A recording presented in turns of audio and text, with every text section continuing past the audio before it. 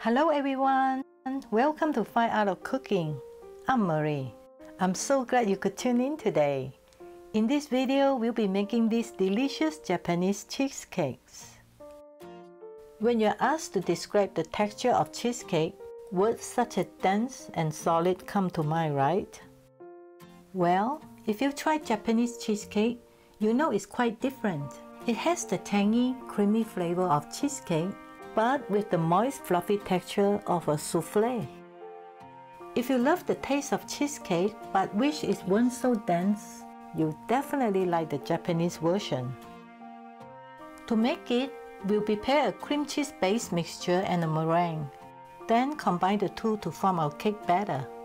The ingredient list includes cream cheese, butter, eggs, lemon, vanilla bean paste, salt, all-purpose flour, milk, sugar, cornstarch, and cream of tartar. Let's begin by separating the egg whites from the yolks. Then set them aside for the time being.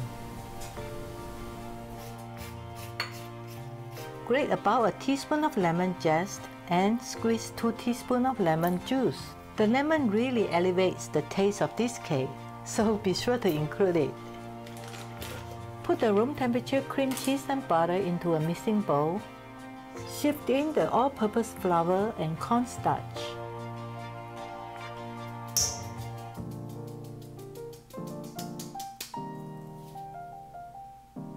Add the egg yolks, sugar, salt, vanilla bean paste, lemon flavoring, and milk. Stir to combine them and then mix with an electric mixer until it's smooth and without lumps. It takes about 2 minutes. Set it aside while we prepare the meringue.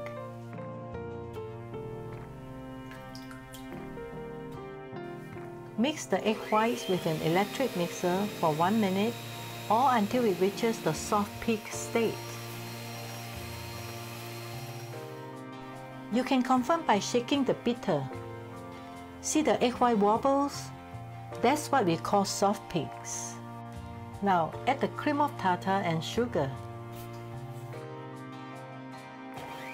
Beat for 2 more minutes until the sugar has dissolved and it reaches the stiff peak state. Combine this with the cream cheese based mixture. We'll fold in 1/3 at a time. Using a spatula, slide down from the center, then turn it up over the top.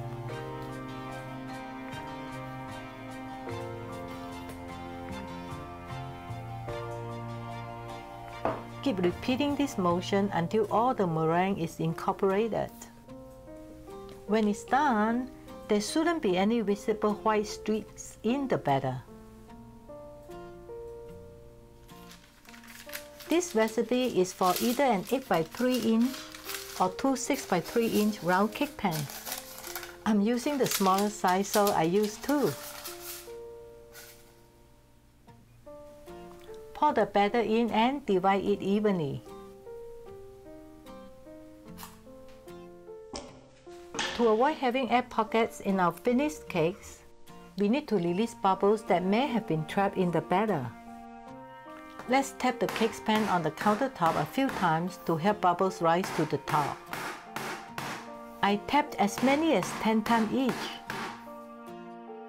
We'll steam bake our cakes. The steam keeps the oven moist so they will bake more evenly and also be less likely to split on top.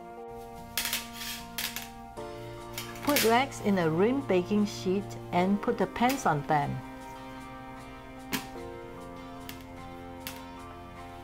Then fill the baking sheet with hot water to just below the rags. Be careful when you carry the sheet with hot water in it. You may even want to wait to pour the hot water in after placing this whole thing in the oven. We'll bake our cakes at 300 degrees Fahrenheit for 60 minutes. When the baking is done, turn off the oven. Leave the door ajar and let the cakes cook gradually for 30 minutes before removing. This step is important because it minimizes the shrinkage of your cakes. We'll let them cool for another 30 minutes to reach room temperature.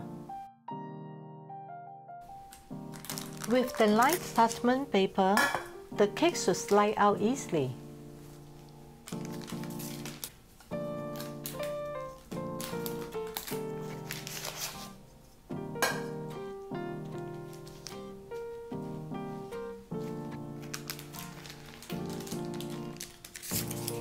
The traditional way to serve this cake is with some powdered sugar sprinkled on top.